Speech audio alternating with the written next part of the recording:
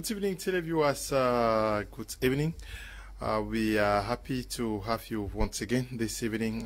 Follow what we have in store for you.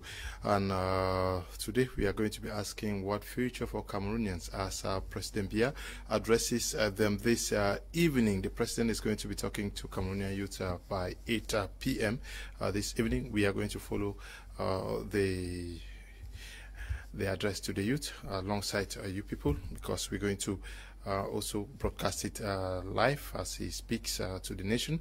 We are going to be looking at what the youth of Cameroon is going through from different perspectives. We are going to analyze the address after the speech with our panelists who already are seated in the house. We are in the company of Apostle Valentine Gua, who is going to be telling us what sense he is going to be making from the president's speech, and also anticipating possible areas that are going to be touched by the president. Good evening and welcome.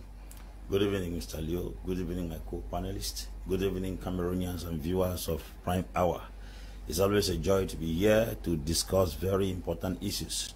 Youth Day is very close, and the president is here to address the nation, and we are here to give an analysis on the speech of the president and to see how the youths of Cameroon can better upgrade the standards of their living, because youths carry a greater population of Cameroon's population, and we are trusting God that the head of state speech will carry the youth to another dimension in life. Thank you.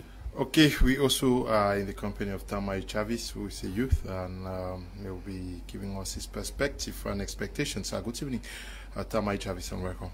Good evening, Mr. Leo. Good evening to the Bishop of Boya, His Lordship Michael Bibi. Good evening to President Biya, who will be talking to us in a couple of minutes or so.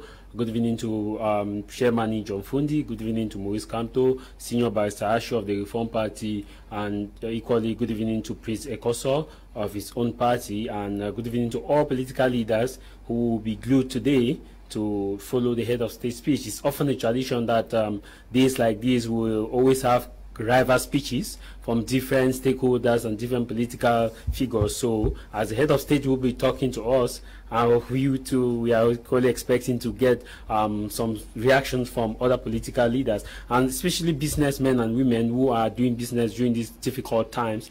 I want to say good evening to them, and good evening to the people of North and Southwest region, who for once will not be observing a ghost town. Thank God that event, because of COVID-19, we are witnessing a kind of heart of celebration. So at least the people of North and Southwest region will be spared this time around. Okay, I'll start with you, Apostle Valentine, and quite special greetings to all of you watching us from Suza, not far from Douala. I met some very nice guys this afternoon in Suza, a beautiful place, and I'm sending special greetings to them.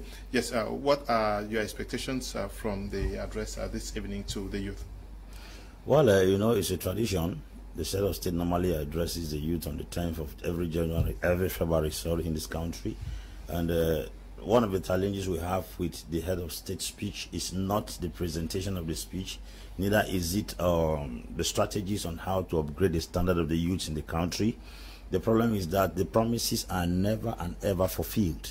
These are promises that have been made severally on many different occasions, many years in this country, and the stories of the youths keep remaining the same. But we are trusting God that this time around, considering the situation on ground and the challenges the youths are going, you must understand, Mr. Leo, that a greater number of Cameroon's population are made of youths, if not about 70%. And since our population is probably completely made of youths, as I can put it, 70%, it is very, very challenging to realize that the children who are supposed to be the ones carrying out the responsibilities of the country are left behind. And this is a very serious challenge. We were told when we were growing up that the youths of today are leaders of tomorrow. We have grown to see that tomorrow, and we have not become the leaders, because it's very challenging to see that most of the personalities that runs specific responsibilities in this country are men who are practically running out of life. From the General Assembly, National Assembly, to the Senate, to the Presidency, to most ministerial offices in the country, it's really a serious challenge. My concern is that the president in question came into office as a youth, and he has worked as a youth from his youthful stage to where he is right now.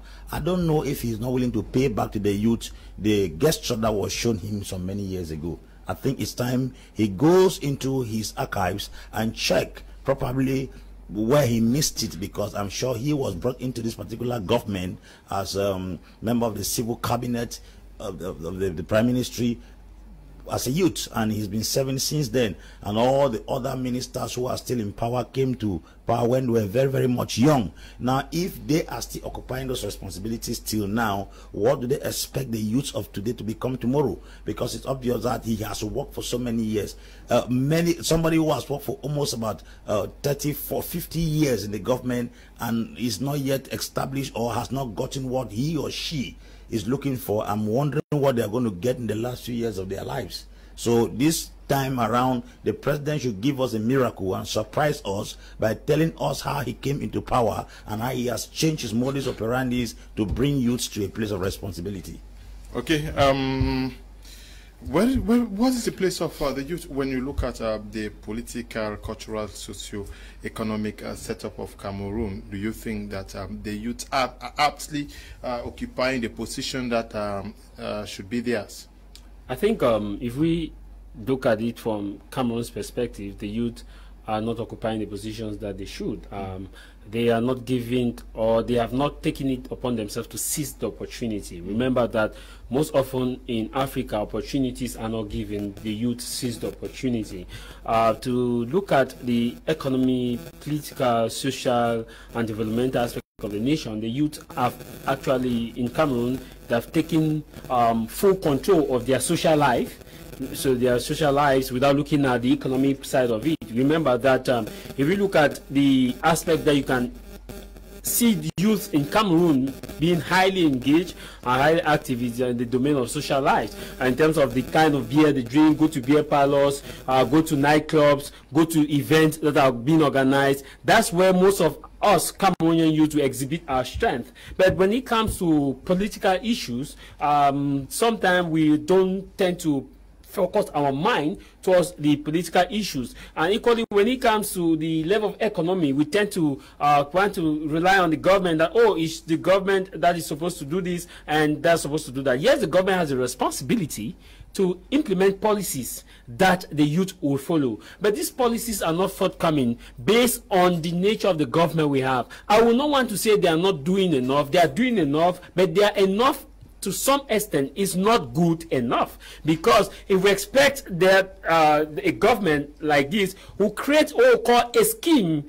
for workers, that scheme for youth in such a way that youth in northwest region, youth in southwest region, youth in littoral region should have a scheme that they can go there and get fundings. Now, the financial loan policy in Cameroon is not favorable to youth who may want to engage in developmental projects, or youth who may have a kind of a vision or business ideas. Sometimes you see the way to get loans in Cameroon, they are not there. Now, the government should need to create loan possibilities for youth. What are these loan possibilities? The loan possibilities therefore means that we know that it's difficult for private banks to offer loans for youth, but the government, as in other governments or other states we have, like in US, this will happen. You can take a loan and you go to school and finish school and pay back your loan. You can take a loan to open up a business, and when you have that business, you pay back to the state. So to me, the state like Cameroon need to look at schemes that will incorporate youth who may want to engage in business ideas. And above all, looking at the economy again, Mr. Liu, I will tell you that the dual nationality issue is killing Cameroonian youth, because majority of the Cameroonian youth who we don't see opportunity in Cameroon, but go out there and get the opportunity with the mindset of coming back to invest in their country. But because of these dual nationality difficulties, where they say, okay, we don't accept dual nationality, it limits some of these youth who are out there who have that resources to come and invest in Cameroon. To you, Amazi, out there in South Africa, Brick Spencer, good evening to you. Sun State, good evening to you. Deep Tambe Ebot, and to you, Lisa Enon Deep. Don Sherif, good evening to all of you guys watching us via social media. We've just been joined by Dr. Nick Ngwanyam. Good evening and welcome. Oh, thank you very much. Sorry I came late. I was held up in traffic. Looking forward to a great address by the head of state. Something should be done with Dr. Nick's camera. They should add light to that camera. I think a light needs to be added. Yes, you're looking forward to a great address by the President of the Republic today? Oh, yes, I do. It's, well, when he speaks, we'll be able to know exactly what he had in mind. But I was listening to Jarvis speak. The youths have lots of problems in this country. Okay. And as far as I'm concerned, the youths are a timed bomb. And I would say that for 60 years, the youths have not been well catered for. And you've heard me say it time and again. You know, I was listening keenly to what Jarvis was saying. And if you've been following my social media platforms, you will realize I keep talking about capacity. And our youth don't really have the capacity to produce. A few of them do have, and of course they have problems of getting money to do this and that. But those are subjects that are well handled under entrepreneurship. But these things are not really taught in our schools, so the children don't really have the capacities. In reality, if we could carry out an experiment where we go out now and take all our youth who have left universities, we give all of them 10 million francs each. Very few of them would succeed because the capacity is lacking.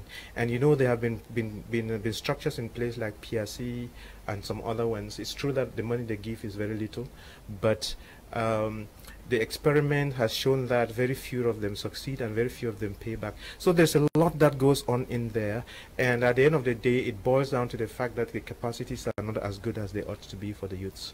When you say it's a time bomb, what do you mean by that? Well, you see, waiting to explode? Yeah, waiting to explode.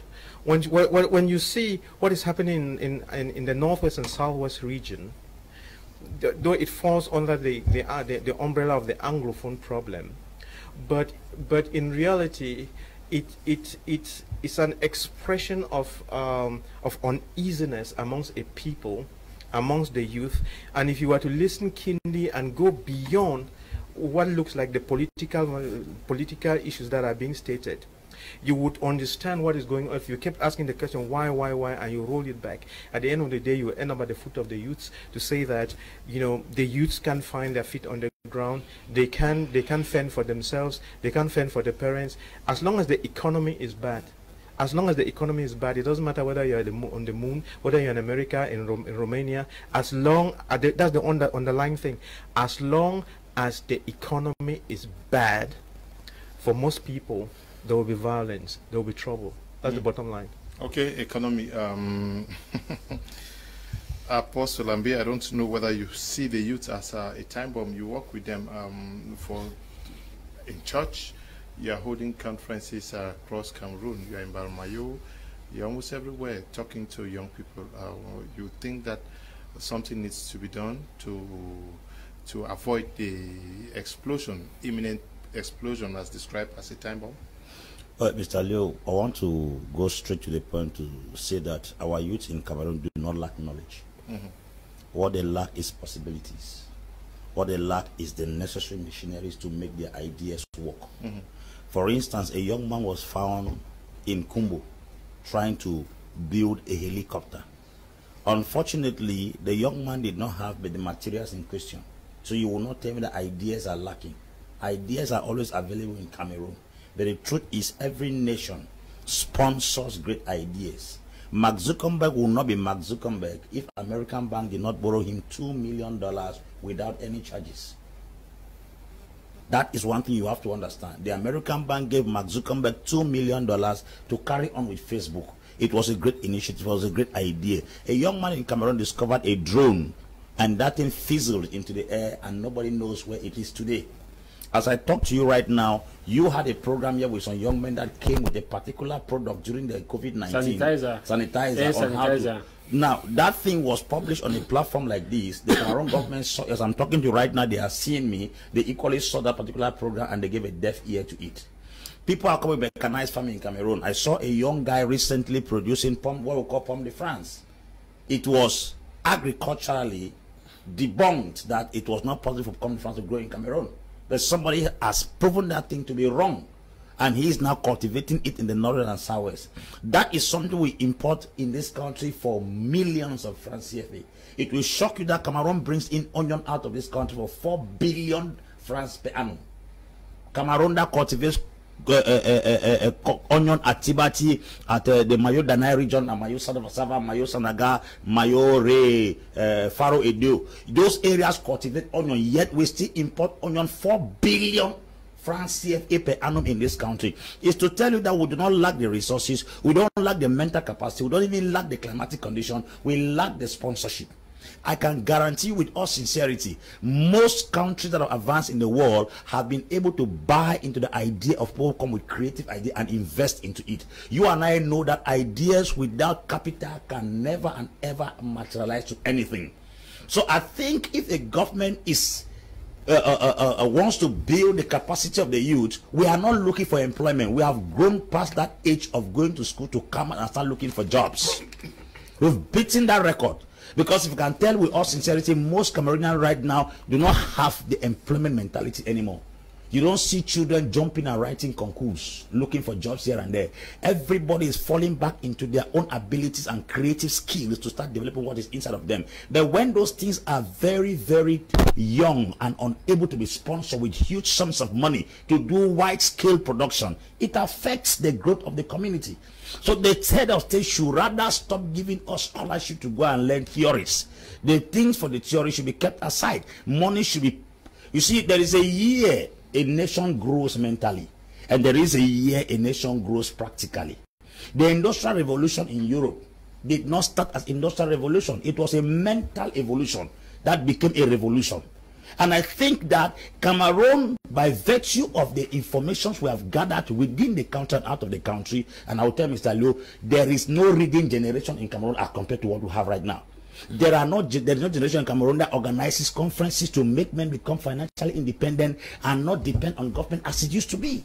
This age is the most challenging age in Cameroon, and I think Cameroon have begun to come to the consciousness that they are not supposed to be graduating from universities and looking for jobs. But the issue is, even when they struggle to create the little they struggle, are they equipped for the jobs?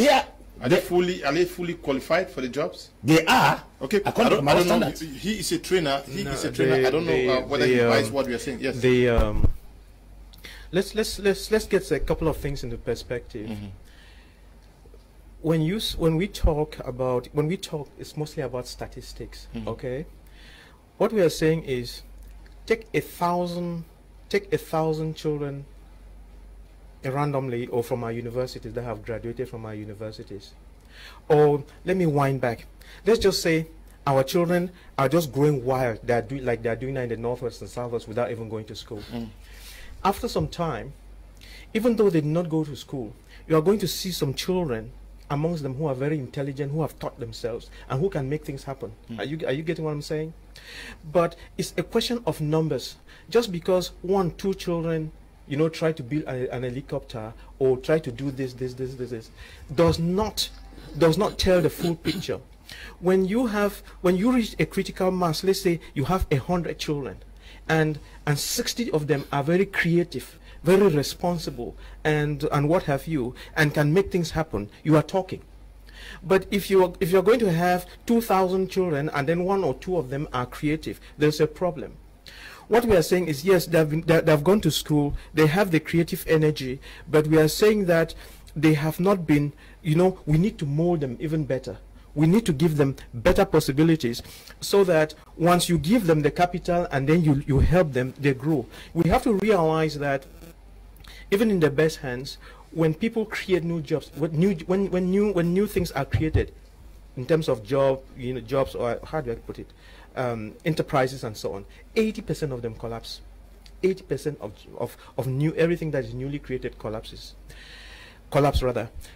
So how do you encourage people so that even when they collapse, they can still rise again and carry on? That is the question.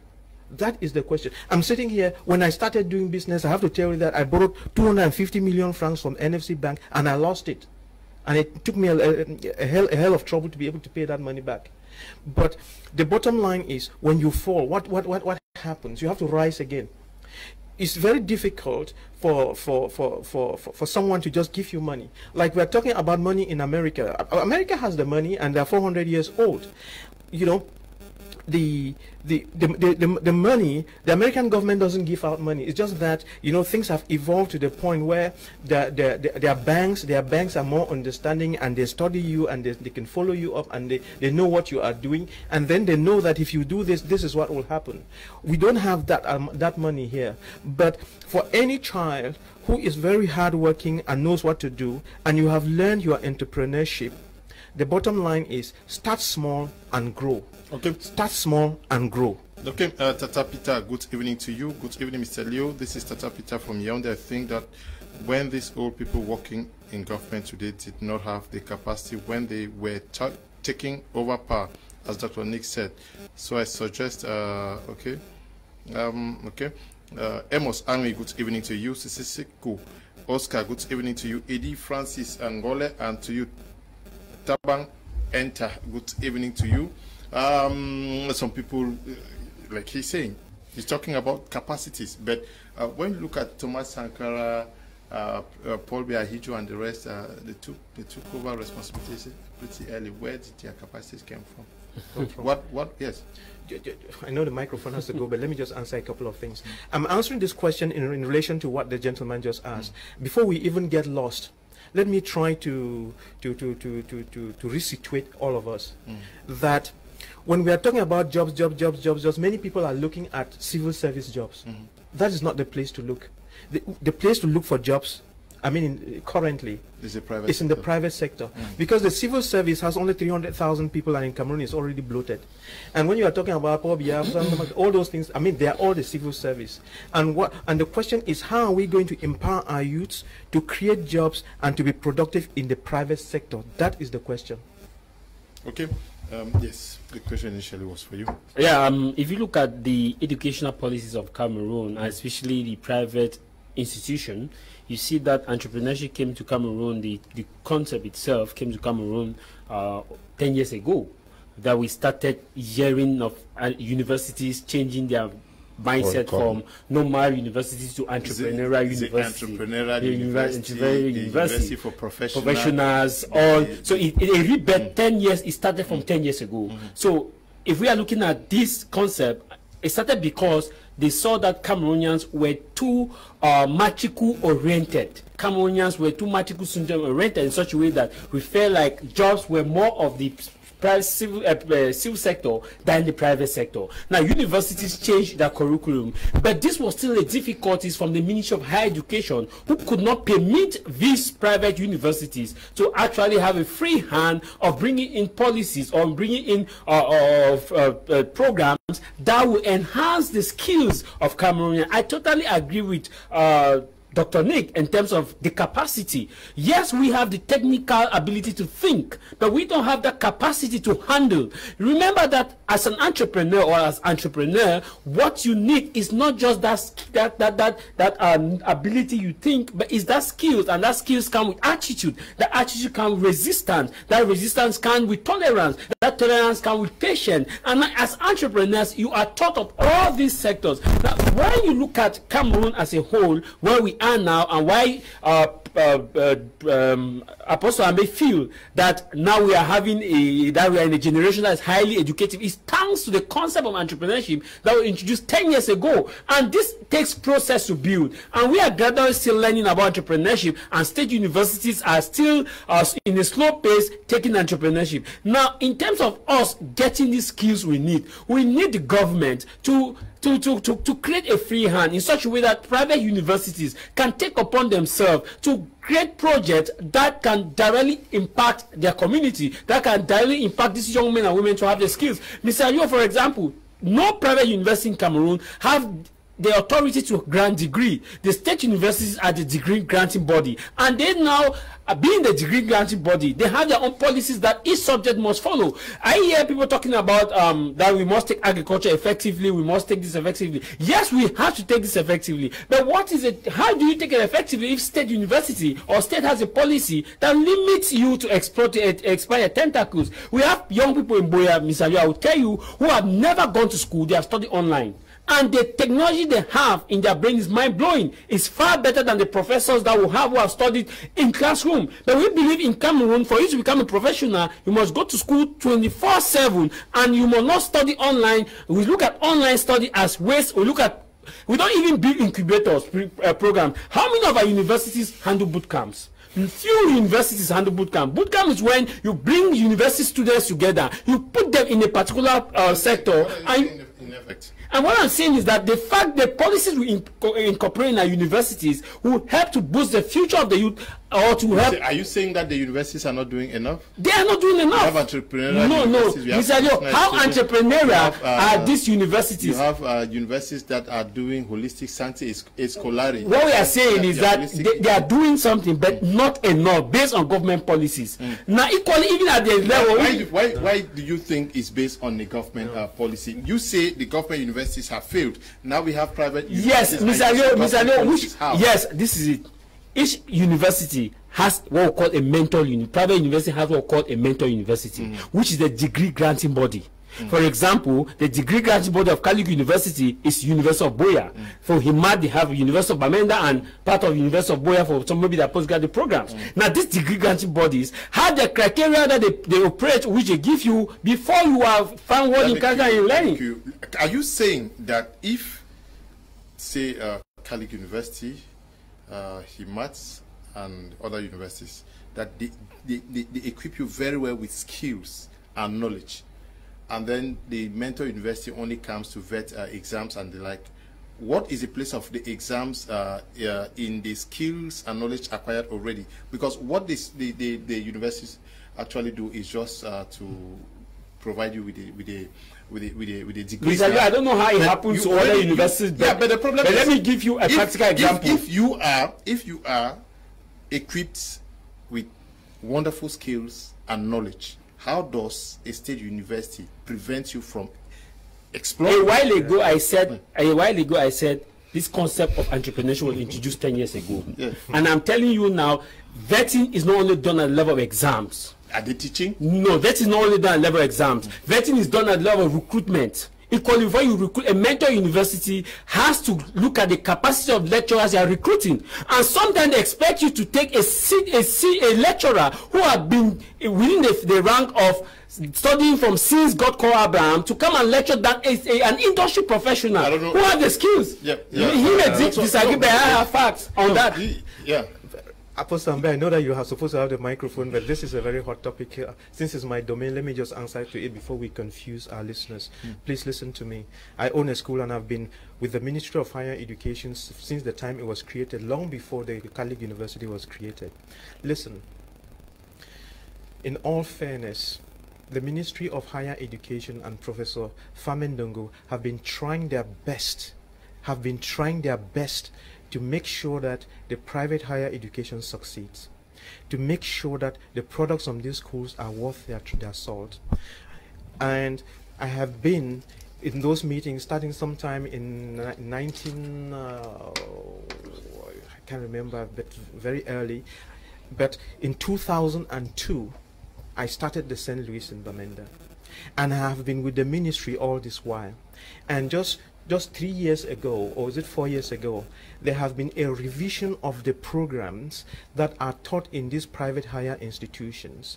When we started, there were just a handful of those schools, probably 20, but today there are about 250. And the Ministry of Higher Education, especially Professor Famendongo, he gives authorizations just like he will share bread. Why? Because the government is really trying to help people to create jobs. But this is the problem. When the private higher university concept was started, A lot of the people who were teaching in those universities were borrowed from the state universities. And they were, when they came to these private universities, they carried their bad habits from the state universities and brought them to the private universities, and were teaching exactly and the same kind of type of things and the same style in the private universities. In what way was the private university supposed to be different from what is happening in the state university? It's supposed to be professional. That means knowledge and skills. So, but the ministry and everyone else realized that most of the children who are graduating from these places, they were going around again with files looking for jobs, and therefore there was need for programs to be revised, and that has just been done. And then when you go critically to look at it again, let's just go and take all the schools and see what they are doing. You will see that many children, just like in the University of Biya and National Polytechnic Bamboo and many others, they are going into the social sciences, management, business, marketing and financing, and these things. And this is the thing. I have interviewed some of those children, and I've tried to employ some of the children who have banking and finance and what have you. You cannot, especially Anglophones, you cannot be studying banking and finance and yet you don't know how money is made. That's the problem. So we still have a lot of children who are not really putting their fingers in the mud. And then you think that you just go through the university and that's what it is. I'm battling with the children over there to learn the agriculture. I'm battling with the teachers to teach them the right agriculture. And in as much as you will find someone who has a degree or a master's or a PhD in agriculture and has gone through our universities, most of the time the practical part of it has not been the best. And you would find out that understanding how things work is still lacking. So what we really need to do is to push our children to bend their backs and do what is right. And a lot of children, again, even when they come to the private university, they just want to cheat and end up with a certificate. Jarvis was talking about a problem, saying that the government does not allow the private universities to offer degrees. Now let me say something. I own a private university. And even if you made me Minister of Higher Education today, I will not give any private university the authorization to make its own, to give its own degrees. Why so? Because there's still a lot of corruption in our nation, and there is this thing of what do we call it again? Because even right now, as I speak, you know, handling exams is a lot of difficulties, and I know what I'm talking about. We have to go for the right things until we break this thing of certificates. Many people will always be going for certificates, and the ministry has not stopped anybody from carrying on any even if you want to build aeroplanes, they will give you the authorization to build aeroplanes. So don't say that the minister stopped you from doing what was right. Okay, it's not true. Apostle Ambi, we are talking about how economically very broke our young people are. But one of the very successful sectors in our economy, especially in the northwest, southwest, and in Douala here, we see Bonamusadi, is the sector of the brewery sector. With the offshoots of snacks almost everywhere. The majority of the customers are young people. This is capital now. Why do we invest it more on merrymaking rather than thinking on how to invest and make more money? Before I will answer your question, I want to correct a few things from Dr. Nick. Okay. Dr. Nick talk about numbers. I don't know how many Mark Zuckerberg did America have to invest in him. Mm-hmm.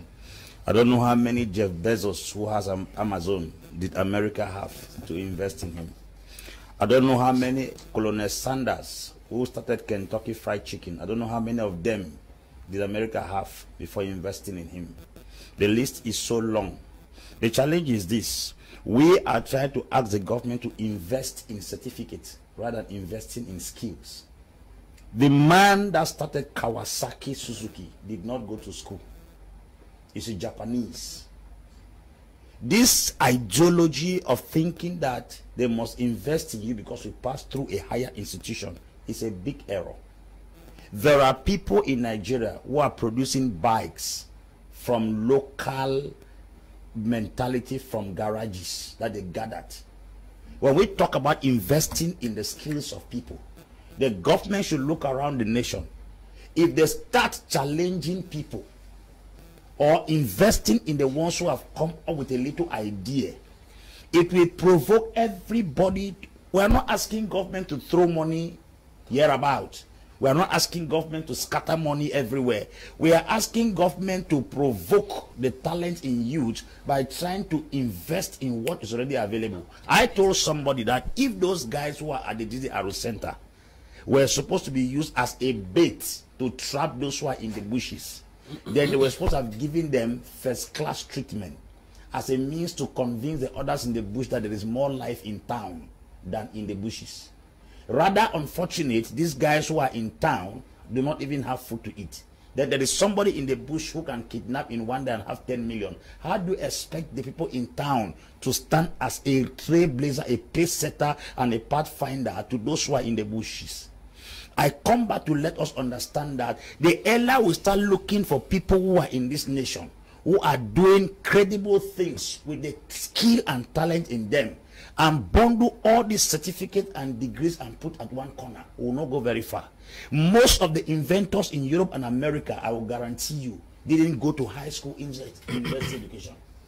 The mistake we have in Africa is this: they ascertain the intelligence of a man based on the grammar he speaks. First and foremost, English is a borrowed language.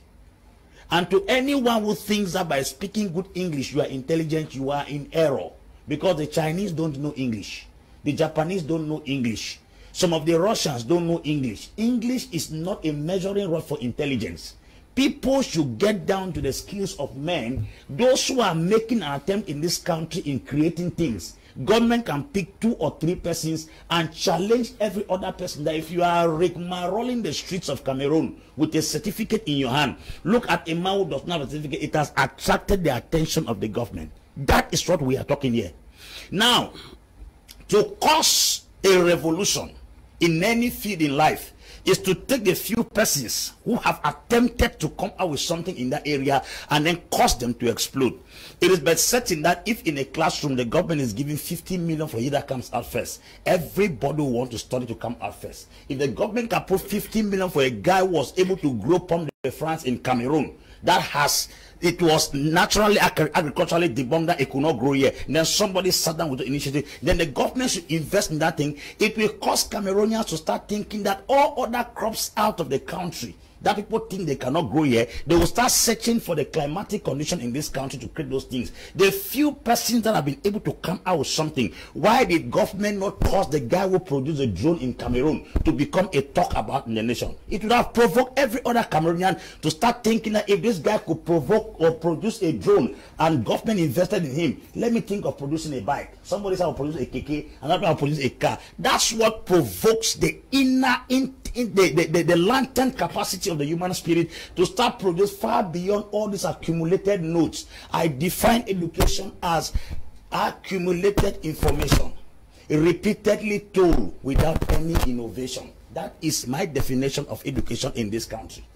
We went to school, what we read our children are reading. It tells you that every mind is on the same spot. And the industrial revolution that took place in Europe, before they came here, there was no academic prowess.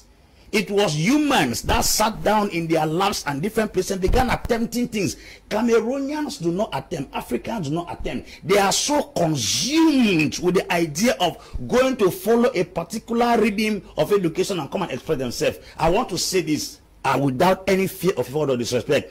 I don't value your intelligence because you speak good grammar. Grammar or English language is not the measuring rod for intelligence. And that is the deception we have in Cameroon. That when you come back and you are able to speak phonetically and you are able to put tenses in order, that means you are intelligent. There is a garage boy who say, I wanted to, that he can produce a bike. Those are the people we are looking for in this country. We are tired of stories. Okay. Mr. Yo, I just had a brief interjection of what Doctor said. I'm not disagreeing with what he talking about, but being in the higher educational sector as a staff, I've observed what is happening there. I will tell you, quoting from Doctor, that we have people doing marketing and the rest who probably cannot run a business. It's simply obvious because recruitment is still vetting. Mentor university vet who you recruit.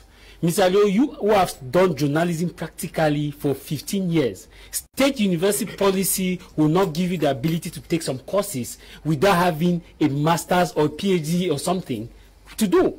So now someone who has practiced for 6 years, who have this practical knowledge, you can bring someone who has practiced to handle the practical knowledge and someone who have the theoretical knowledge to set the exam. But that's not what happens. What happens is that before lecturers are recruited, they are recruited based on a certain level of criteria in Cameroon. But when you go across the other side of other countries, they are recruited, lecturers are recruited in two phases, the practical phase and the theoretical phase. The practical phase are those who are winners who have practiced. Look at those teaching MBAs. Who vetted your recruitment? No, I am not a lecturer. I am a staff. I am a staff. This is an employer who vets your Leo, I am a staff. I am not a lecturer. Yeah, you are talking. This is an employer in higher education who vets your recruitment. No, I mean he's saying things I'm learning from him because. Leo, I am telling you from a practical basis. University of Biya vet who you recruit as a private. If they are mentoring you, maybe doctor may be talking from his own perspective. No, wait. I've seen the owner of Himat is my friend. I've not seen how I see the way he does his recruitment. I don't know whether he vets, but this is an employer in higher education. He is telling you that nobody vets, and you are saying, yo, whether you like it or not, I am telling you, when you go to give your exams to be vetted, the ask your file. There was a point in time when University of Biya came to our school. Look at all those who have been recruited. What you're saying, wait. See, whether you like it or not, I'm telling you from a practical basis, and I can be quoted anywhere. What we are discussing right now is practically a distraction to this particular. yes. No, I was just saying that. We are talking about the future of youth, and you are talking about vetting of recruitment of the future of youth. How many youth pass? How many youth? Okay, how many youth pass through universities? We have thousands of youth. Yeah, but he is an employer. He is telling you that nobody vets. And I am telling you that people vet because I have seen. Wait a minute. Do you employ? I employ. I don't know what he's even talking about.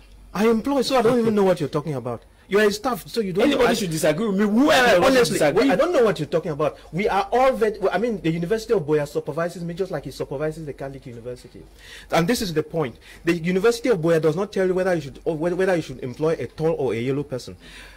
Employ someone who is qualified. And try. Criteria. But if you are not qualified, I'm talking about the standard. Of course, if you are not qualified, so I'm talking about the standard. So you are mixing here. I'm talking about the standard. If you are fit to teach, you are fit to teach. What do you be doing if you are not fit? That's why Cameroon is where we are today based on the standard. I don't know what you're talking about. Are you saying Tama Travis, that if we are to recruit to work for My Media Prime, we should not set criteria for. Mr. Yo, we are asking the question why Cameroon is the way it is because of the educational side, the method of recruitment from private universities being mentored by state universities that has a criteria to recruit lecturers based on what has been and what should be. I use a common example. A journalist who has practiced for 10 years cannot be allowed to teach a practical course in the University of Biya and set an exam, a university and set an exam without having a master's degree. That's clear. So you prefer to take someone who comes from school with a master's degree who have just been there for 2 years, first degree, you go directly and have a master's degree to teach in university. So my point is that, this is my point. My point is that we should start looking for those who have been professionals working on the field to handle practical courses for our students, our young men. How do they teach the students? I have said it, and doctor said there's a criteria. I don't know about the criteria. I just use a common example that someone with a fresh graduate with an MSc with someone with 10 years of working experience, those are two different people. Excuse, can I say something? Can I say something? Finally, it's like yeah. Let me say something. I'll first start off by agreeing with the expose that Apostle Ambe made. Yeah. Okay, it's just that when you say quite a lot in a very short. In a very short while, you cannot express all parts of it. What he was saying, it's a practical approach to what we should be doing, and what we are agreed on this platform is that certificates and your theory and your and your PhDs does not necessarily mean that you have the practical skills. And if this argument is heating up, what all we are saying is that as you're working to have your masters, it should be backed up by practical skills. That's what we are saying. And then we are saying also that there are a lot of people out there who can make things happen, who don't have those certificates. And I think there's some mechanism that is being put in place to see how those people can be given a certificate so that you know where to fit them. It's very important. And even as we speak, when you go to the schools, even like mine or anywhere, you have people with those certificates that are teaching, but you have the other people who don't have those certificates, but who have the practical skills, who are showing the children what it is.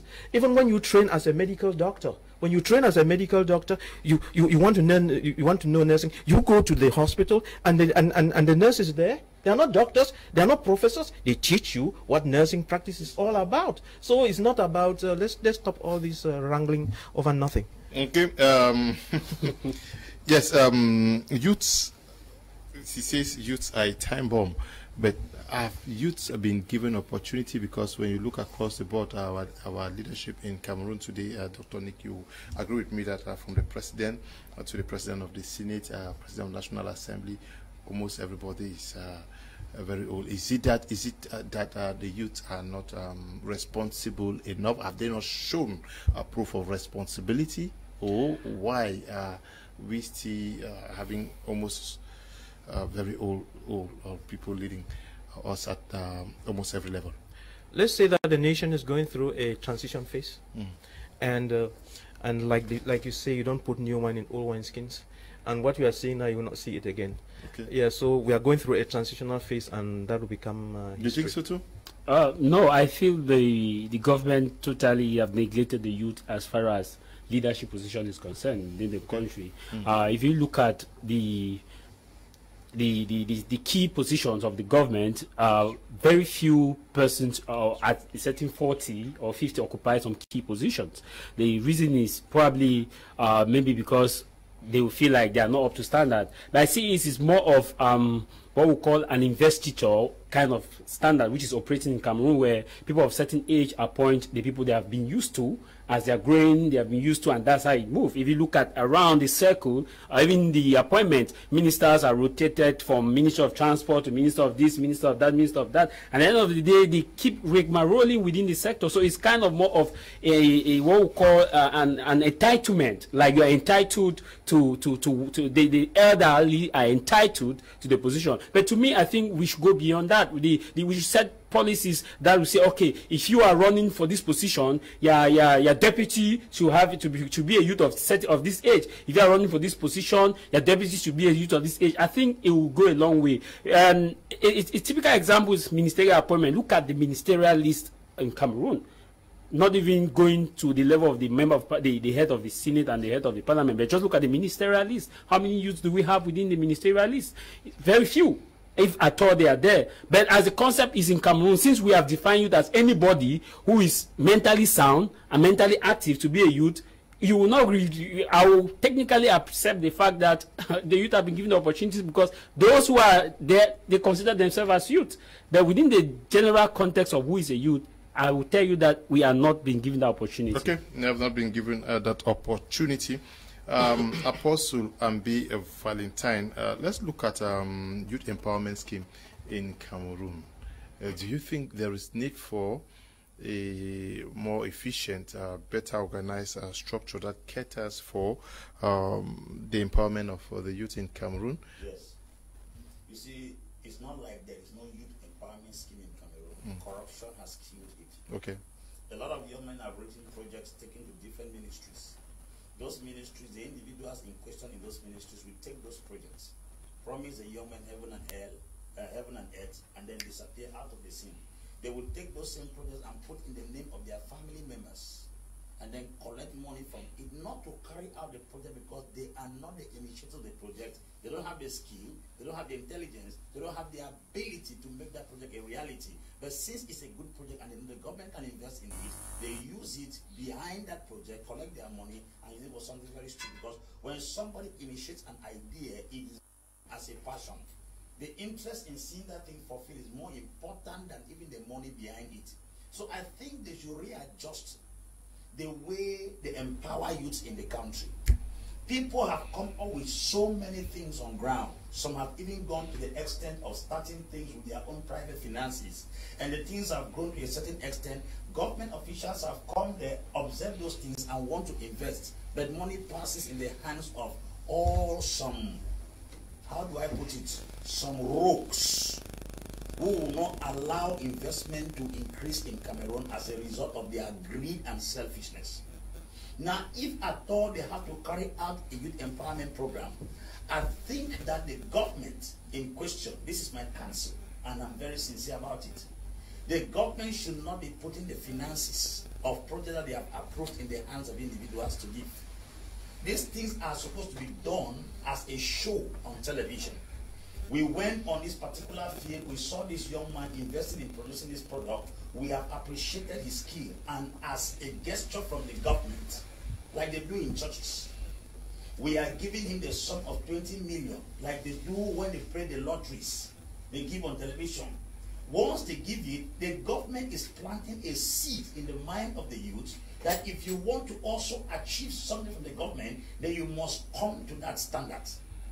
That will push every youth now to start working. I saw a young man who is producing catfish. The young man came and from a very humble beginning and began engaging on the product of catfish. Now he makes at least $1 million francs monthly from catfish. That's the cultivation of catfish. Another person was there doing snails. Those are small businesses that the government have been pushing the efforts of such individuals to expand in life. The things we think they are too big, they are not too big. Most countries in the world don't make money from the huge industrial projects you think. They don't make money from the cars and so far. If the Europeans are strong in technology, Africa is strong in agriculture. Israel was given a land in 1948, an arid land, a barren land, a desert land. Israel took that land, it was like a curse. They do not even have enough water. They ration water to cultivate tomatoes and flowers. But it will shock you that in a desert, Israel is the highest producer of tomatoes in the world. Israel is very rich in horticulture, that's the production of flowers. Israel is a nation that measures water to water their crops. Yet we have water scattered all over and we cannot do anything with it. It's to tell you that we do not lack the skill and the resources. We lack the policies to make things work. Good evening to you, Sir James Oben, Summer Bless, K. Donat. Good evening to you, Humphrey Pride, and to you, Dr. Ndua Mbo Nestor Nko Nkaibi, and Baloko. Good evening to you, Ephraim Ante, and to you, Swilaru Prus, and to you, Eddie Francis Angole. Good evening to you, Nde Sheriff, K. Donata Locomotive FC, Lisa Enondip, Ndip Tabe Ebot. Good evening to all of you guys, and James C. Asong, Cassie Blanco, Kingsley Ekane, and Milbick Spencer, Anita Eno Takem. Yeah, good evening to you, Mbela Bruno Osque Tianaman, and Eddie Francis Angole Vanessa Mazi. Mr. Lium, you are looking good. Good evening to you, and Mbu Ivo. And to all of you watching us on social media, I'll take a few messages while we await the speech of the President of the Republic that should be coming up on that 3 minutes time. This one says, good evening, Mr. Liu. I fully agree with Mr. Jarvis. There are people who have the practical skills but don't have the certificate success. Writing from Kribi. Good evening to you guys. I salute Apostle and his point of view. Our academic system is questionable. Lots of students defend innovative projects, and all the university does is award the très bien, case closed. No follow-up afterwards, Dr. Nick. Okay. good evening to you. Dan writing from Bonaberry. Good evening, Mr. Leo. Your program is just simply the best. What Mr. Jarvis is saying concerning private universities is true. Most private universities will never recruit anyone who does not have a master's or doctor's degree. I think we should not focus so much on certificates, okay? Frederick watching us from Yaoundé. Good evening, Mr. Leo. Okay, thank you very much. Greetings to you all in the studio. Let Jarvis stop mixing up things. Can someone teach medical students without being trained? Alain Fabrice is writing from Douala. This one says, evening to you all out there. Our educational system is very poor. I am 35 years old, studied zoology in the University of Yaoundé 1. I don't have a job. Okay, okay, let's move over to Yaoundé for the speech of the head of state.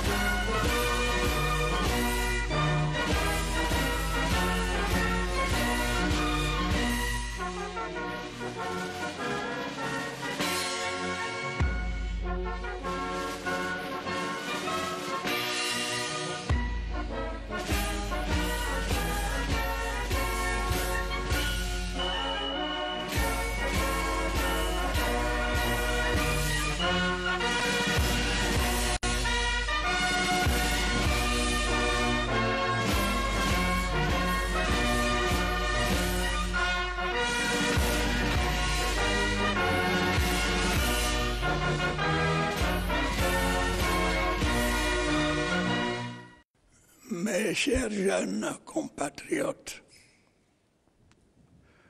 la célébration de la fête de la jeunesse cette année intervient peu après le déroulement réussi de la 6e édition du championnat d'Afrique des nations de football, CHAN Total 2020, que notre pays a eu le privilège d'abriter du 16 janvier au 7 février 2021.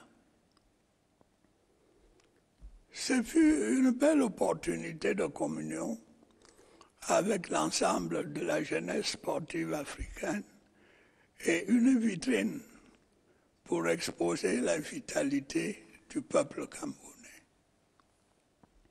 À cette occasion, le Cameroun, pays à l'hospitalité légendaire, a su y tenir son rang, grâce notamment à la forte mobilisation de sa jeunesse, dynamique, talentueuse et enthousiaste.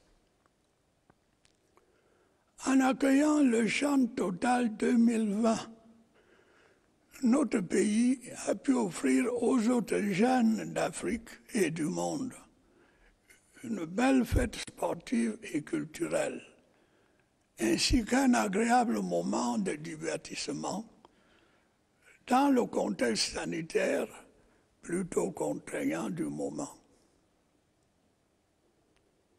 Comme on peut le constater, le respect des mesures barrières édictées par le gouvernement et des autres dispositions souhaitées par les organisateurs du tournoi a permis que la première compétition internationale dans un monde qui lutte contre le coronavirus se déroule de manière convenable au Cameroun, pays de fraternité et de paix. Avec le succès de cette compétition sportive, j'ai envie de dire que l'année 2021 commence sur une note positive pour notre jeunesse. Et je souhaite que cette bouffée d'oxygène ravive durablement l'espoir en chacun d'entre vous. En 2022, un autre rendez-vous est fixé. La Coupe d'Afrique des Nations de football, CAN Total Cameroun 2021. Je ne doute pas un seul instant que ce sera encore pour vous l'occasion d'exprimer votre dynamisme, votre talent et votre enthousiasme. En dépit d'une conjoncture économique difficile, notre pays s'est bien préparé pour ces deux événements. En effet, nous nous sommes dotés d'infrastructures ultramodernes, dont quelques-unes ont été mises en service pour la première fois à l'occasion du chant qui vient de s'achever. Sachons les préserver. La jeunesse sportive du Cameroun, de par ses multiples exploits, mérite bien les sacrifices consentis pour ces grands investissements. Ce doit être un réel motif de fierté pour tous et un encouragement à remporter de nouvelles victoires.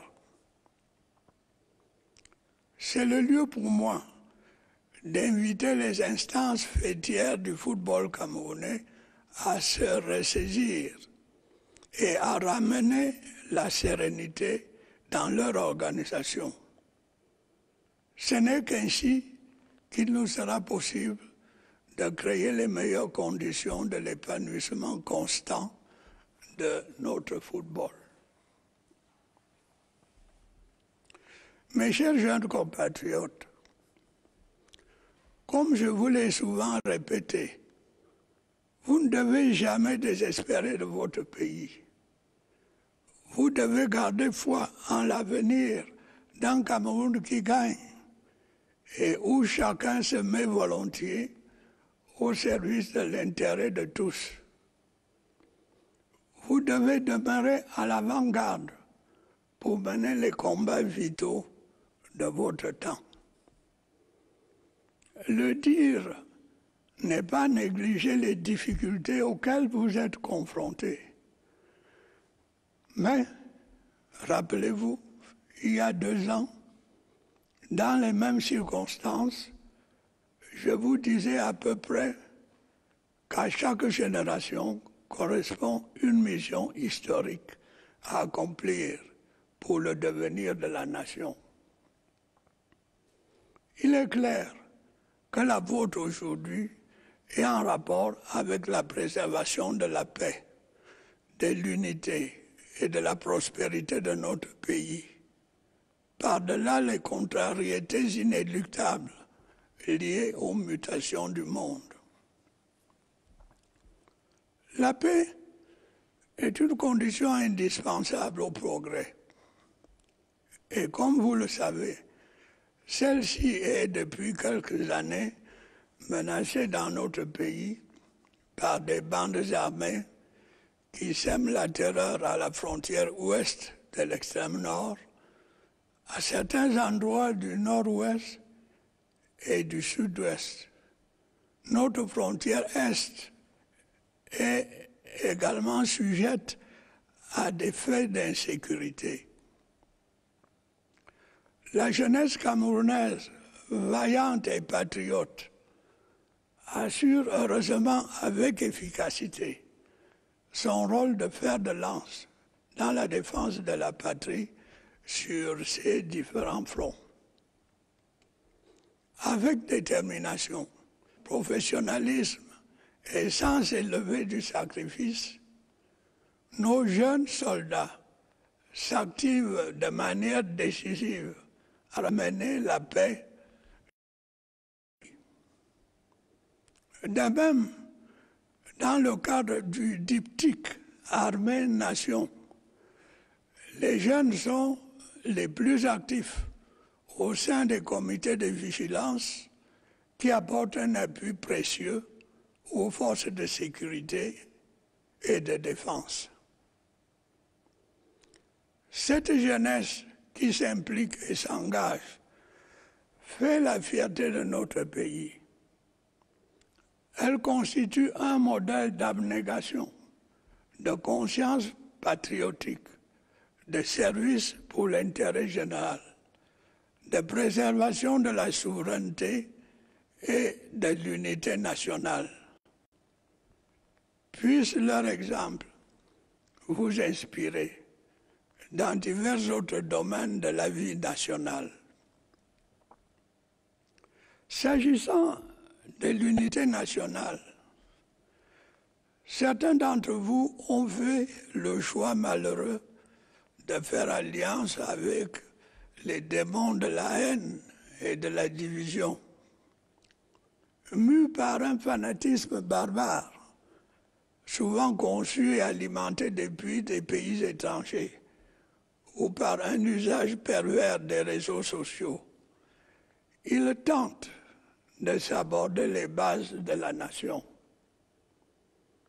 Ceux-là sont des antimodèles. Je vous exhorte à vous en éloigner.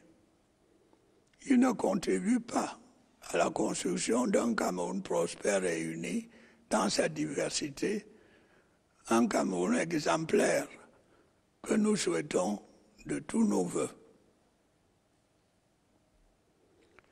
Mes chers jeunes compatriotes, notre pays vient de parachever la mise en place de ces institutions démocratiques telles que prévues par la Constitution.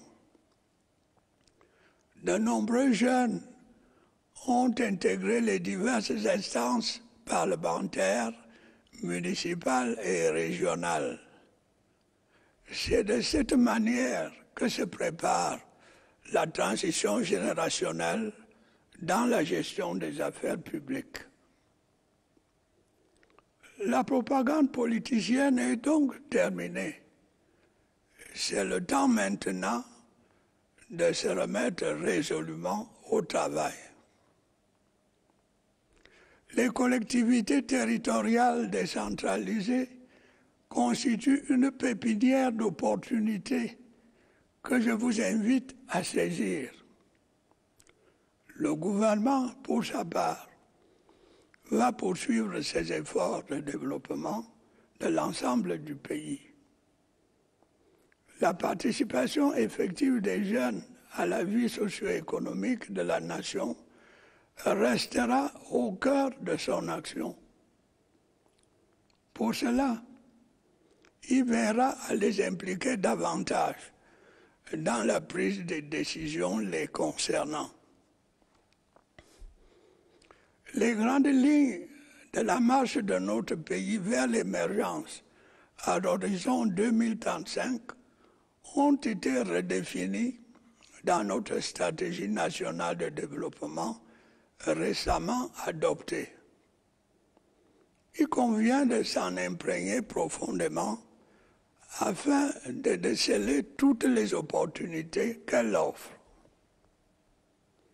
Mais avant cela, j'avais déjà instruit la mise en place de plusieurs programmes d'accompagnement des jeunes. Ces initiatives sont en cours de réalisation dans plusieurs secteurs productifs. J'invite une fois de plus le gouvernement à faire tout pour que ces programmes connaissent un plein succès, car de leur mise en œuvre dépend en grande partie la résolution de l'épineux problème de l'emploi des jeunes dans notre pays. Parmi ces programmes, je pourrais citer le plan triennal spécial jeunes qui, en 2020, a financé environ 5 500 projets pour un montant global de près de 15 milliards de francs CFA et permis ainsi l'installation d'un peu plus de 16 000 jeunes dans 66 villages pionniers de la deuxième génération. Le programme de promotion de l'emploi décent, qui compte atteindre le cap de 500 000 emplois créé au titre de l'exercice 2021. Mes chers jeunes compatriotes, la construction nationale est une affaire de tous. Elle exige un esprit de concorde et de tolérance entre les citoyens. Je vous invite donc à cultiver cet esprit en tout temps et à prendre fait et cause pour la paix afin de ne pas gaspiller les opportunités que votre pays met à votre disposition. En tant que composante sociologique majoritaire, mobilisez-vous pour le devenir de votre pays, le Cameroun. Un Cameroun stable, uni et prospère. C'est votre précieux héritage. Soyez positifs et persévérants. Ne cédez pas au pessimisme et au découragement. Rejetez les chemins aventureux et ceux de la recherche du gain facile. Si vous allez à la conquête du monde, revenez construire votre pays. Faites rayonner le Cameroun, à l'instar de vos compatriotes. Le physicien Arsène Stéphane Tema Biwole, à la General Atomics. Le mathématicien et informaticien Tistel Job Mvondo, qui vient de soutenir avec brio sa thèse de doctorat à 22 ans. L'écrivain Jaili Amadou Amal, qui a remporté, comme vous le savez, le prix Goncourt des lycéens 2020. Et bien d'autres que je ne saurais tous citer ici. C'est en agissant ainsi, chers jeunes compatriotes, que vous apporterez efficacement votre contribution à la construction d'un Cameroun fort, uni, démocratique, décentralisé et émergent à l'horizon 2035. Je sais que vous en êtes capables et je compte sur vous. Bonne fête de la jeunesse à chacun de vous. Vive la jeunesse camerounaise, vive le Cameroun.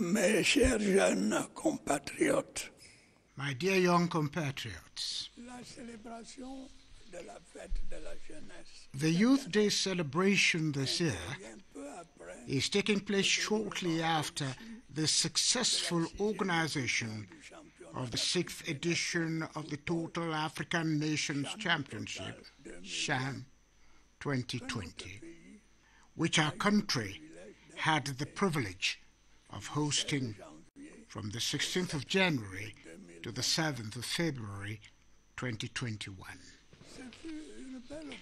It was an excellent opportunity to commune with all young African sportsmen and women and to showcase the vitality of the Cameroonian people.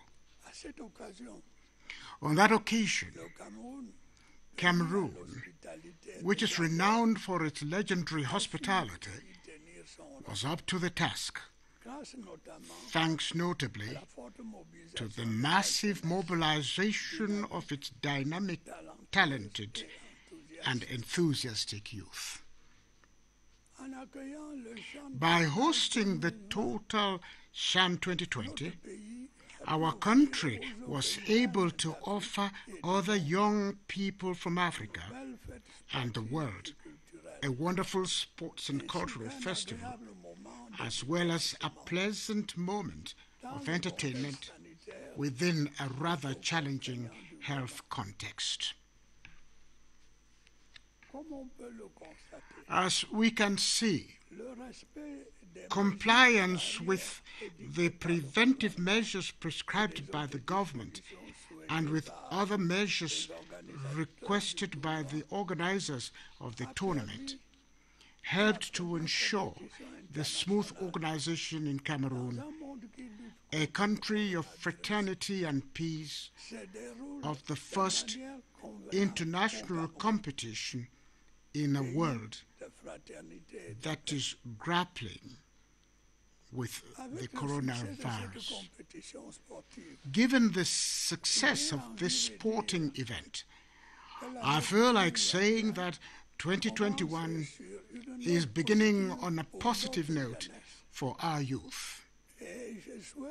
And I hope that this breath of fresh air will rekindle lasting hope in every one of you. Another event, the African Cup of Nations, Total AFCON Cameroon 2021, will take place in 2022. I have no doubt that it will be another opportunity for you to express your dynamism, talent, and enthusiasm. In spite of the difficult economic situation, our country is well prepared for both events. We have built ultra-modern facilities, some of which were used for the first time during CHAN that has just ended. We have to learn to preserve them. On account of their multiple achievements, Cameroon's young sportsmen and women deserve the sacrifices made for these major investments. This should be a genuine motive of pride for all of us and an encouragement to win more victories. I want to call on Cameroonian football governing bodies to pull themselves together and restore order to their organization. It is only in so doing that we can create the best conditions for the sustained development of our football. My dear young compatriots, as I have often told you, you should never lose hope in our country. You should have faith in the future of a winning Cameroon, where everyone is willing to work for the general interest. You should remain at the forefront to fight the vital battles of our time. This does not mean that I am overlooking the difficulties you are facing.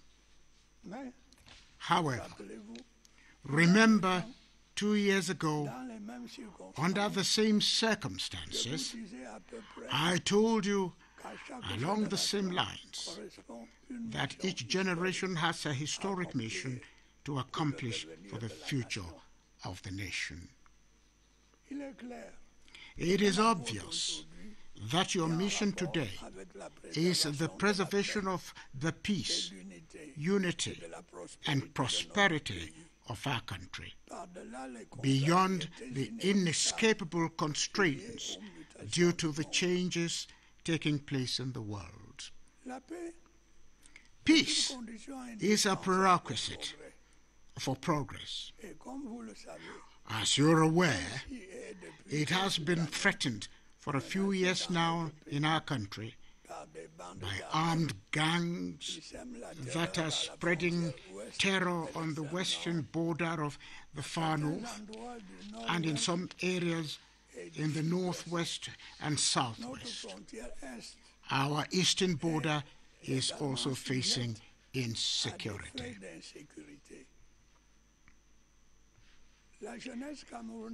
Fortunately, courageous and patriotic Cameroonian youth are effectively playing their role as the driving force in the defense of the fatherland on these different fronts. Our young soldiers are actively engaged with determination, professionalism, and a high sense of sacrifice in restoring peace to our country. Similarly, within the framework of the Army-Nation tandem, young people are the most active in vigilante committees, which are providing valuable support to the defense and security forces. These dedicated and committed youth are the pride of our country. They are a model of abnegation, patriotism, service for the common interest, and preservation of national sovereignty and unity. May their example inspire you in various other aspects of national life. Concerning national unity, some of you have unfortunately chosen to rally behind the demons of hatred and division. Driven by barbaric fanaticism, often whipped up and nurtured from foreign countries, or by a perverse use of social media, they try to undermine the foundations of the nation. They are anti-role models. I urge you to steer away from them. They are not contributing to building a prosperous Cameroon that is united in its diversity, an exemplary Cameroon that we all fervently long for. My dear young compatriots, our country has just completed the establishment of its democratic institutions as provided for by the Constitution. Many young people are part of the various parliamentary, municipal, and regional bodies. This is the way the generational transition in the management of public affairs is prepared.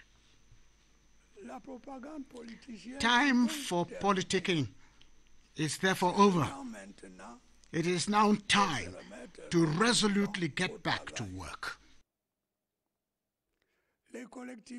Regional and local authorities constitute a source of opportunities that I urge you to seize.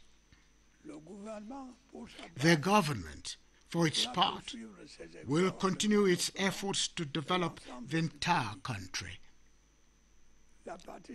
The effective participation of young people in the nation's socio-economic life will continue to be at the center of its action. In that connection, it will ensure that they are increasingly involved in decision-making concerning them. The broad outlines of our country's progress towards emergence by 2035 have been redefined in our national development strategy adopted recently. It is necessary to fully acquaint yourself with it so as to identify all the opportunities it offers. Prior to that, however, I had already ordered the development of several youth support programs.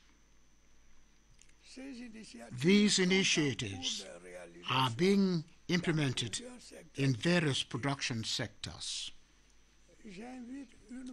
I once more call on the government to work towards ensuring the successful implementation of these programs. The solution of the thorny problem of youth employment in our country depends to a large extent on their implementation. The programs include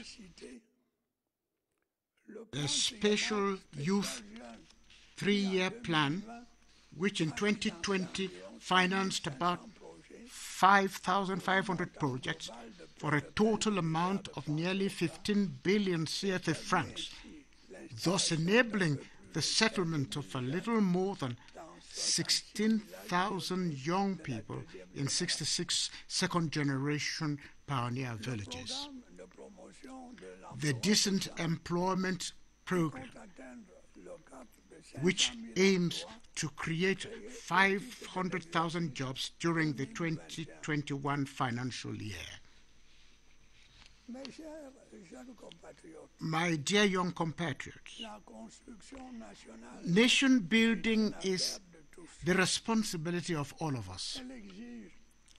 It requires a spirit of harmony and tolerance among citizens.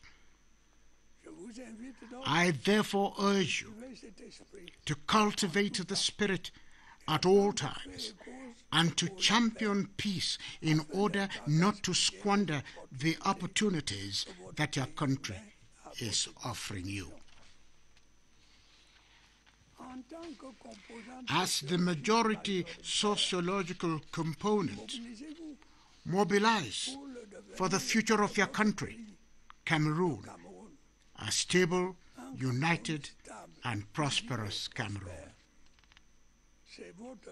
It is your priceless heritage.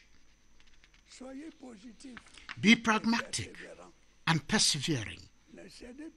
Do not yield to pessimism and discouragement. Shun adventurous paths and those that seek easy gain. If you embark on the conquest of the world, come back to build your country. Promote Cameroon like your compatriots, namely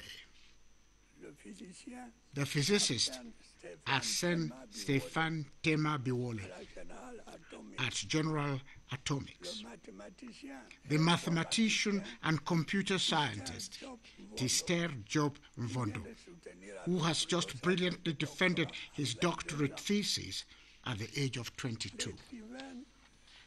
The writer Jali Amadou Amal, who, as you know, won the Prix Goncourt des Lycéens 2020, and many others that I cannot name here. My dear young compatriots, it is in so doing that you will effectively contribute to building a strong, united, democratic, decentralized, and emerging Cameroon by 2035. I know you can do it. I count on you. Happy Youth Day to each of you. Long live Cameroonian youth. Long live Cameroon. Vive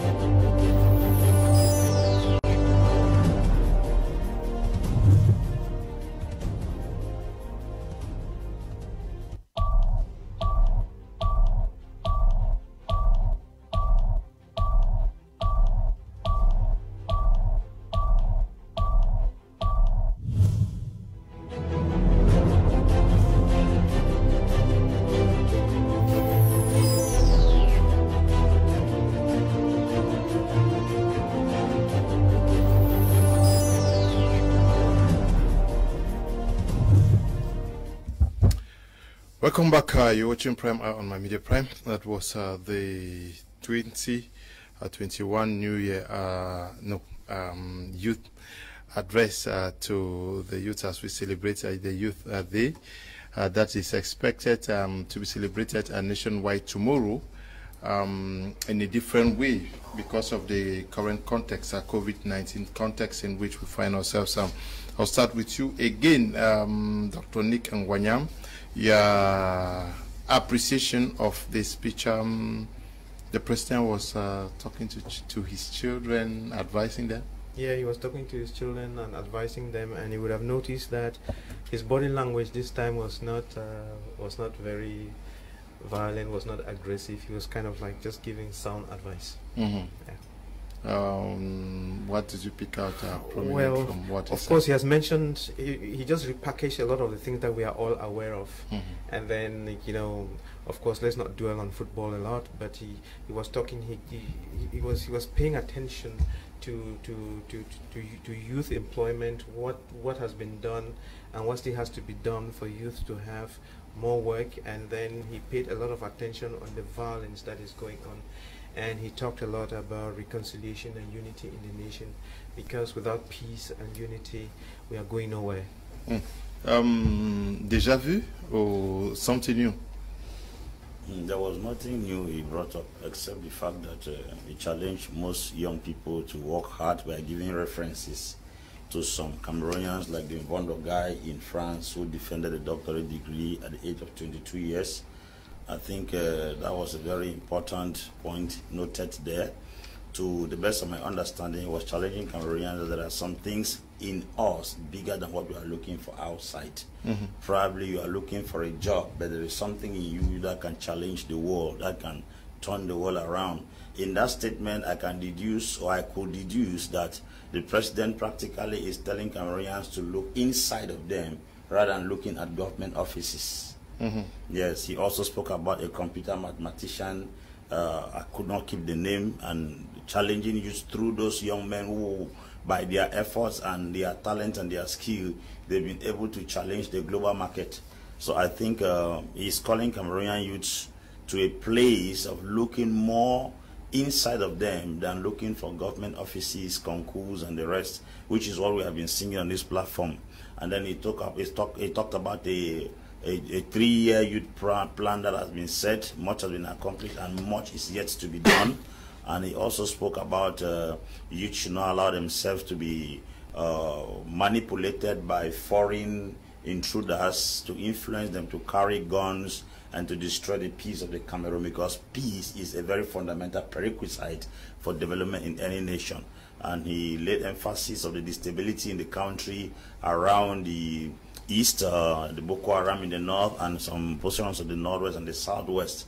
He laid emphasis on that, and then he called upon Cameroonians to work in solidarity, to work in peace, to work in unity, so that we can build a better Cameroon. He also laid emphasis on the accomplishment of a gigantic sports complex in our country, and the hosting of the CHAN, and how Cameroon did so well, and he's calling upon them to still put more effort, because that is the only way they can get the country properly advanced. I'm sure those are the things I was able to gather from what he presented.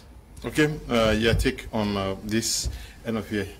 What? No, not end of year. I don't know why I keep talking about it. I was particularly moved by the focus at Fcfa, the football body, because he made me to understand that he knows of the trouble, the rigmarolling, the thunder fighting, or the hatred, the bitterness, and he made me to understand that he has an understanding about the challenges that we face as far as the Division 2, Division 1 football is concerned.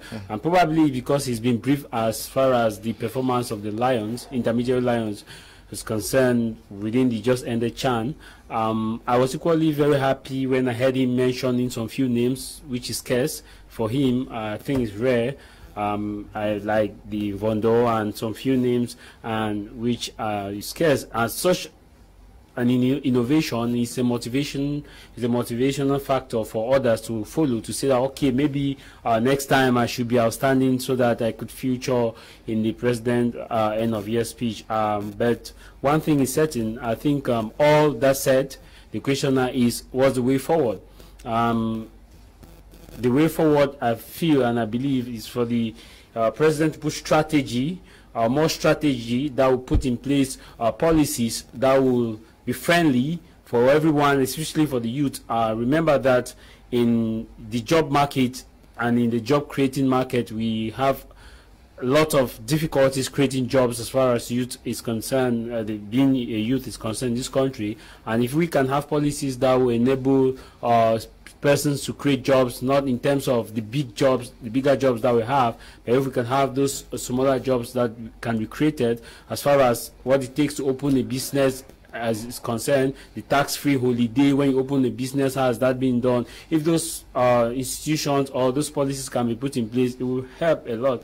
Above all, if the president, I think for the way forward, if the president can ensure that these infrastructures that we have as in sport are well taken care of, it will reduce spendings for upcoming AFCON, which he mentioned, because you remember the CAF Excellence Center, which was created. If you go there now, it's not how it used to be. It means if there's a major event, there will have to be a renovation, and so it's going to drain us much money. So to me, we should put in strategy to do the maintenance already, so that we don't spend much for AFCON, because we know how the tradition is in Cameroon. If AFCON is to come for 2022, you get a certain budget as far as that's concerned, maintenance and the rest and the rest.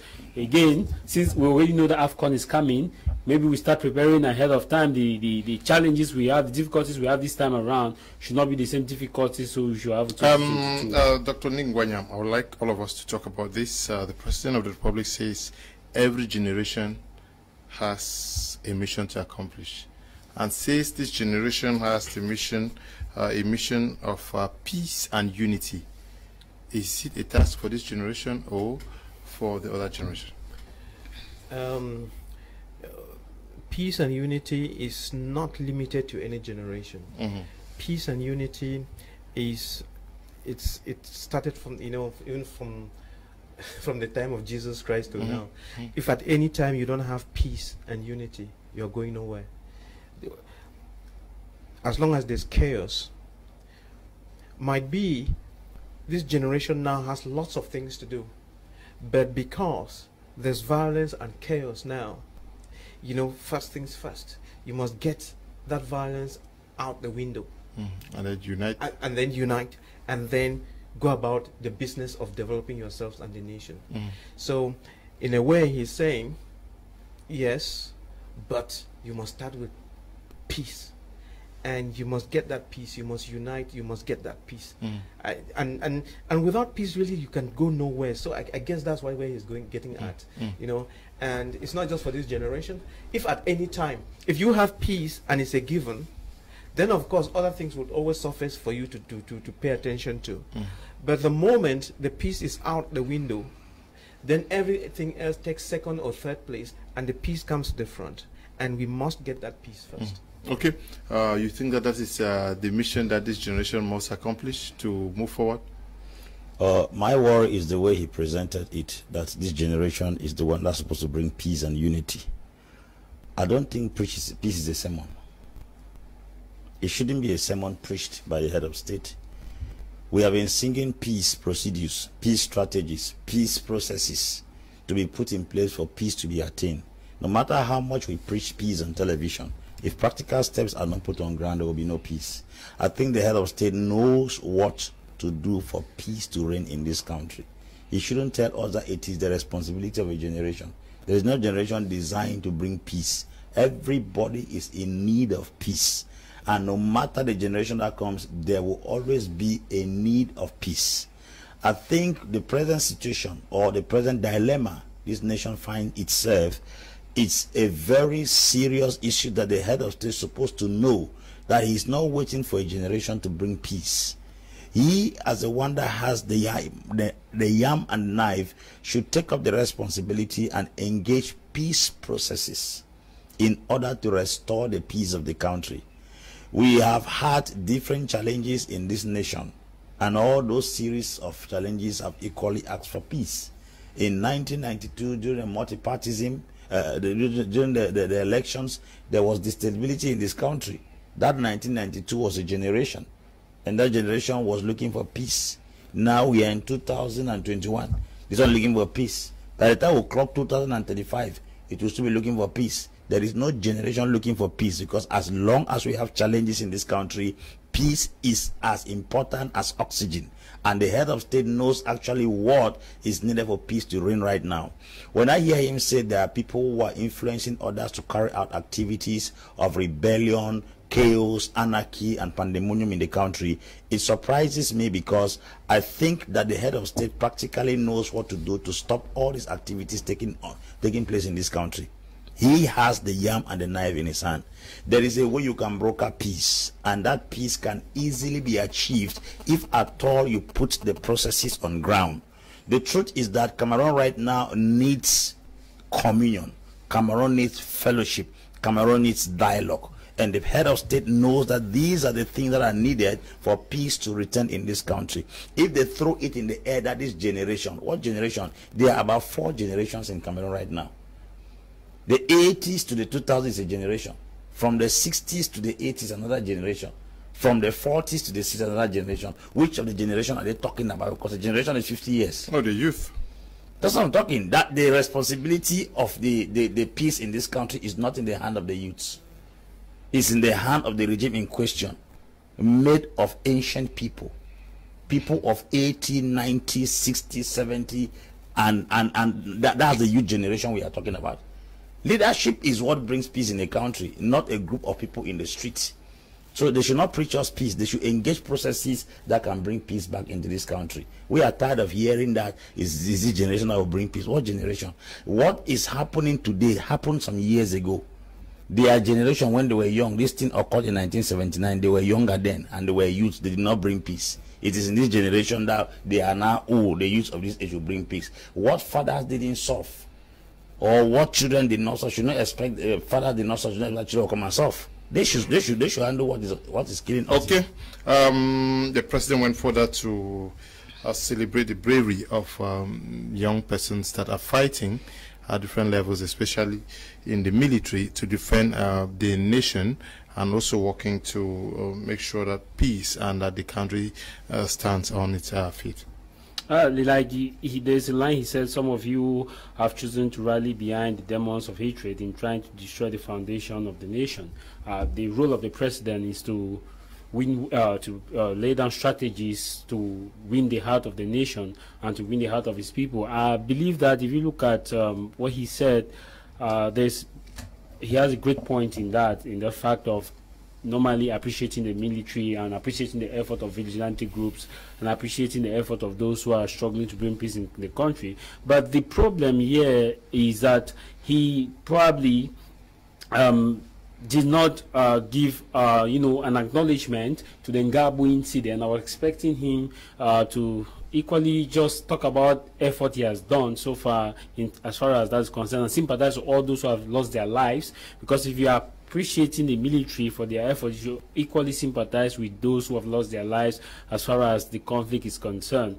There's an issue here, Mr. Liu, that I think when we look at where we are today is because of the foundation of the state. And if we can start celebrating our founding fathers like the Felix Olamumi, the Aijo, and all those or the like, I believe that it's going to be on a youth day. Not only youth day. I'm just saying that if we must not put it on youth day, because we are talking about the foundation. Where's the founding father of the first president of independent Cameroon? Where's his corpse? It's in the air. No, we are talking about. So I'm just looking at the foundation. You are going. Why do you always take?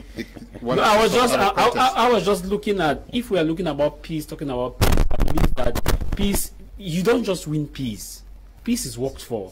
There are several elements that bring peace, and this element that brings peace, you must answer my question, or you are saying what is your mind, Travis? Your question is. He appreciated the military and the vigilante groups now. Yes, the guys that are working with peace now. You are talking about former presidents and Roland Momier. Were they military men?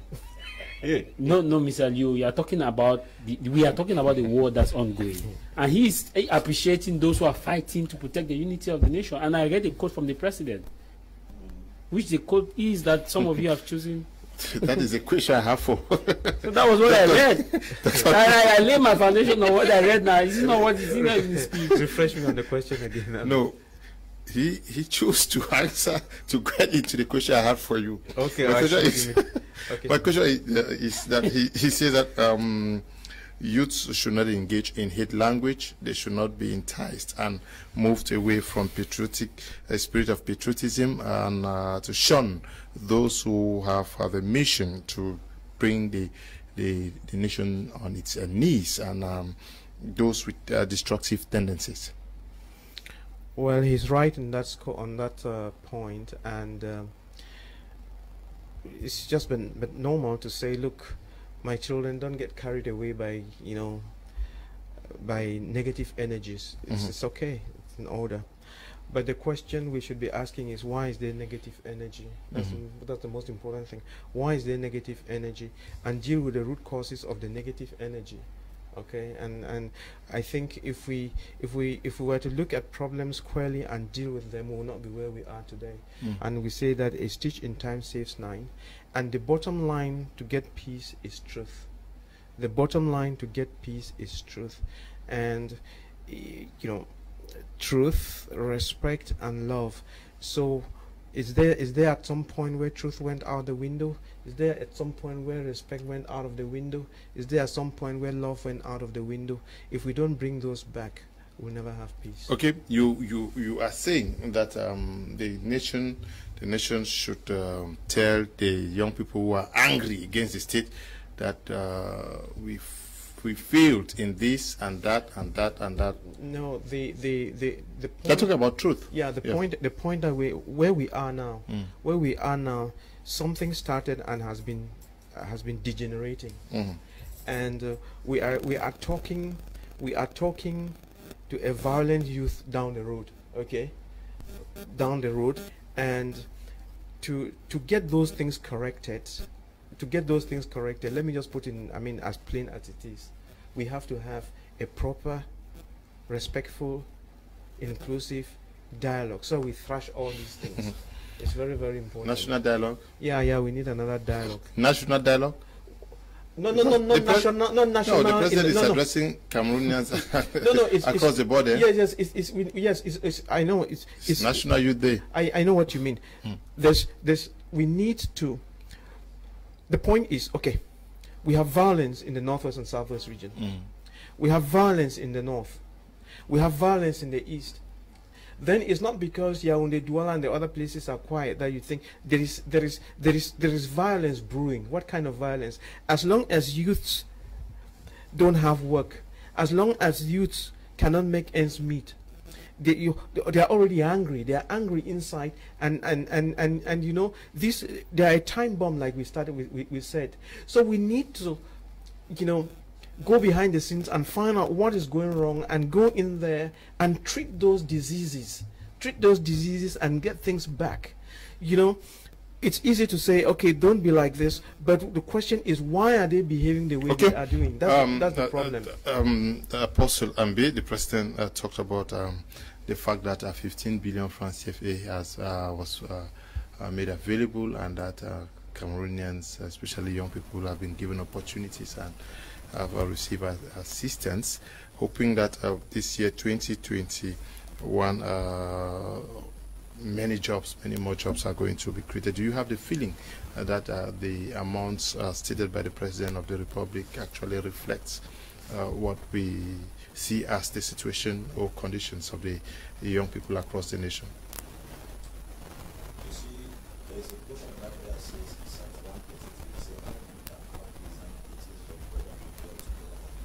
1 See, it is like the precious point that leaves the head of Aaron, continent is here to escape of his planet. The president is 100% correct that is the needed sum of 15 billion. The challenge is the money passed through which channel to reach the youths. Because oil can leave your head and end at the beards. It doesn't go down to the skirt of the garment.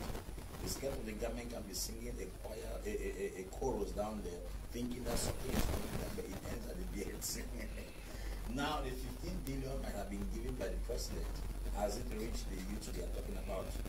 Because if you want to find out, I think there is a statistics for everything that is done in the country. In other areas, if at all finances were given, that sum was given to help or build capacity in youth in this country, then I'm sure there would have been some visible programs to demonstrate on television. Because when they bought us the laptops from China that came, it was rumored, or it was a song everywhere, and the laptops were shown on television. So where did this 15 billion we are talking about, which corridor, what are the channels through which this money passed to reach the youth? And would we have some youth to attest that they are beneficiaries to the opportunities offered by the government? We need to know, because I'm very, very sure that money might have been disbursed, but the challenge is it probably did not reach the appropriate quarter. So we fall back to the place of corruption. The youths are not only suffering because the government does not support. The problem is that the government puts the opportunities of the youths in the hands of corrupted leaders. I think they should re-strategize on how to minister to the needs of the youths. Okay. Yes, everybody's decrying the situation of the youth. But in politicking, whatever is happening, it is the young people that are used now to do whatever has to be done. For example, we heard somebody like Romudica tell how he used to steal, I'm sure, 8 ballot boxes. We know that in politicking and many ventures in Cameroon, there is blackmail, there is smear campaigns against others, and those championing this are the youth. Mr. you would not blame this on the youth in some circumstances, because sometimes where you find yourself and you must survive, and because of the way the system has been constructed in such a way that most often you are underprivileged, and because you're underprivileged, you see a certain kind of opportunity, you have to do that to survive. But again, I would tell you this, like I said from the beginning, that one of the areas in which we, the youth, we have taken up responsibility is the aspect of beer consumption, the aspect of nightclubs, and the aspect of doing other things which we feel like we must always blame the government. Yes, the government has a responsibility, but it's difficult to see youth come together, donate money to celebrate a friend, to open up a business. It's easy to see youth come together, contribute money, get to a snack bar, spend all the money. It's difficult to see youth come together and do a business shower, but it's easy to see youth come together and do baby shower. So in as much as we are blaming the government for responsibility, sometimes let's talk in innovation with the little that we have and see how we can incorporate or bring development or empower one another in as far as that's concerned. When we do that, it will limit the aspect of us carrying ballot buses, because we can actually survive. But when you ask yourself how many youths can come up together and contribute money and say, hey, take this and start a business, and when you do that business, you can come back, we do that to the next person, we do that to the next person, do that to the next person. It's scarce. So to me, if we can start looking at this, the little that we have, we make use of it, while hoping that time goes on, the government bringing policies that will sustain us, it will help us a lot as far as that is concerned. Okay. Dr. Nick, the President of the Republic, is calling on the diaspora, those Cameroonians who have ventured out there, to come back and beautify their nation, invest and help shape this nation towards the right path. That's right, and that's what the Chinese diaspora did, that's what the Indian diaspora did, the Kenyan diaspora. You know, when we're talking about the diaspora, what do we mean? We mean these people, you leave your own nation and you go out to another nation and you acquire skills, you acquire wealth, you acquire something that you can bring back to your own mother nation and help it to grow. And nobody grows without visiting some other person. For you to grow, you must leave your comfort zone and go to some other place and pick up skills or pick up something from there that you can bring back home. But you know, so like someone was saying, we have to put in place again those policies and look at what we are doing to encourage the diaspora to come back. You know, for instance, there are so many people abroad who would have loved to come and invest, but there are lots of hitches. One of the hitches, I don't know whether it was Tar who was mentioning it, is this thing of dual nationality. There are many Cameroonians out there who left this country, some on scholarship and some not on scholarships, and they have done so well, and they have the wealth, they have the skills, they want to come and invest. But this is the problem: for them to have survived or gone through the school systems out there, they had to take the nationalities of those countries so they could pay less fees, or so they could benefit from some facilities.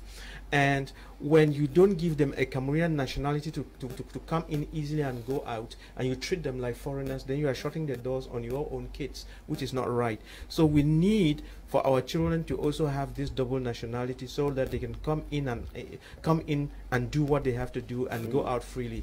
If we are afraid that probably if we give them double nationality, probably there are security challenges, I don't know which ones, but we can start off by giving them residence papers or something, so that they don't need to go to the embassy to ask for entry visa into Cameroon. You cannot be coming to your own country and asking for a visa. They should just jump onto the plane anytime and come home and eat at you and go back.